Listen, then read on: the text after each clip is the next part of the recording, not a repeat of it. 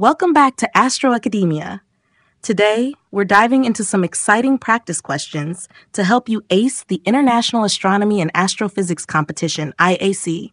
These questions are all about the solar system, its wonders, its mysteries, and the fascinating objects it holds. Get ready to test your knowledge and learn some cool facts along the way. Let's jump right in. Here's a fundamental one to warm you up. What star is at the center of our solar system, and what type of star is it?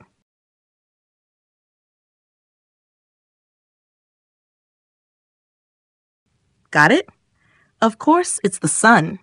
But did you know it's not just any star? The Sun is classified as a G-type main sequence star, also known as G2V. It's often referred to as a medium-sized yellow dwarf. While it may seem average, it's an absolute powerhouse, generating energy through nuclear fusion in its core. Next up, a question to clarify something many people get confused about. What is the difference between an asteroid and a meteoroid?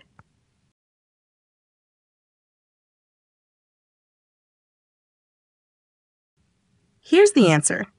The key difference is size. Asteroids are much larger chunks of rock and metal that orbit the Sun. Meteoroids, on the other hand, are smaller fragments, often broken off from asteroids or comets. When meteoroids enter a planet's atmosphere and burn up, they create those beautiful streaks of light we call meteors. Amazing, right? Now for a multiple choice question. Which of the following is not a recognized dwarf planet in our solar system? A. Ceres, B. Pluto, C. Eris, D. Europa.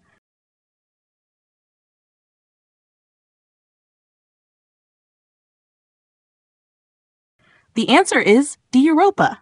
Europa isn't a dwarf planet. It's one of Jupiter's many moons and is famous for its icy surface and potential to harbor life beneath it. The others, Ceres, Pluto, and Eris, are all officially recognized as dwarf planets in our solar system. Here's your next question. Identify which of the following gases are primary components of the gas giants in our solar system. There may be more than one correct answer.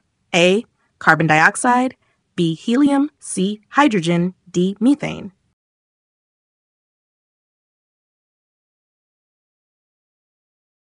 Here's the answer. The gas giants are made mostly of hydrogen and helium, making options B, helium, and C, hydrogen correct. These elements form the bulk of the gas giants' atmospheres. Trace amounts of methane, option D, and other gases like ammonia also contribute, while carbon dioxide, option A, is not a primary component.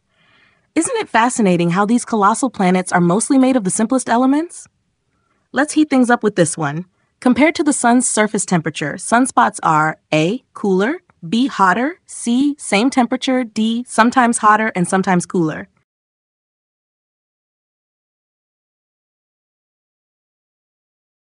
And the answer is A. Cooler.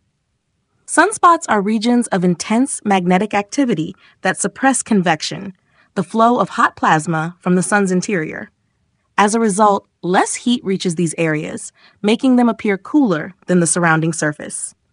Even though they're cooler, sunspots are still incredibly bright and hot by earthly standards. Time for a cosmic traveler question. A comet's tail points in which direction? A. Away from the Sun, B. Towards the Sun, C. In the direction of movement, D. Against the direction of movement.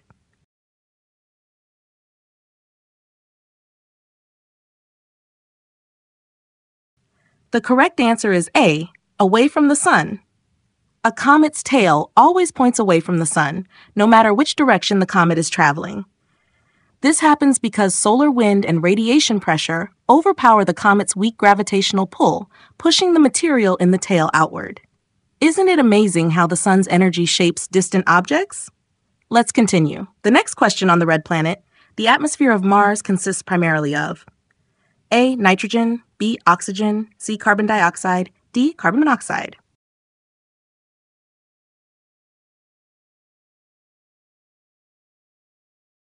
The answer is C. Carbon dioxide. About 95.3% of Mars' atmosphere is CO2, with only trace amounts of other gases like nitrogen and argon. This thin CO2-rich atmosphere contributes to Mars' frigid temperatures and inability to support liquid water on its surface. Now, let's turn our attention to Earth's closest companion. Why does the same side of the Moon always face Earth?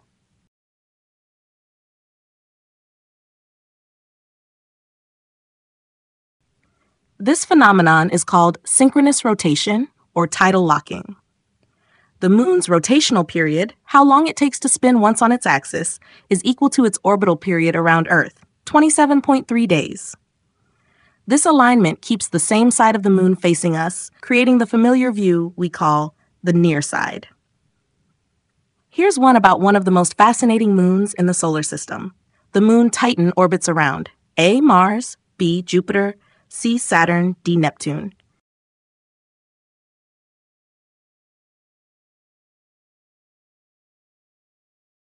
The answer is C. Saturn. Titan is Saturn's largest moon and the second largest in the solar system after Jupiter's moon Ganymede. It's famous for its thick atmosphere and surface lakes of liquid methane, an incredible alien world.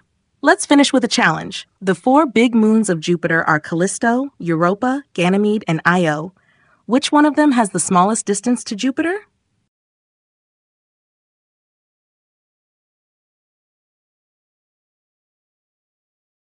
The answer is Io.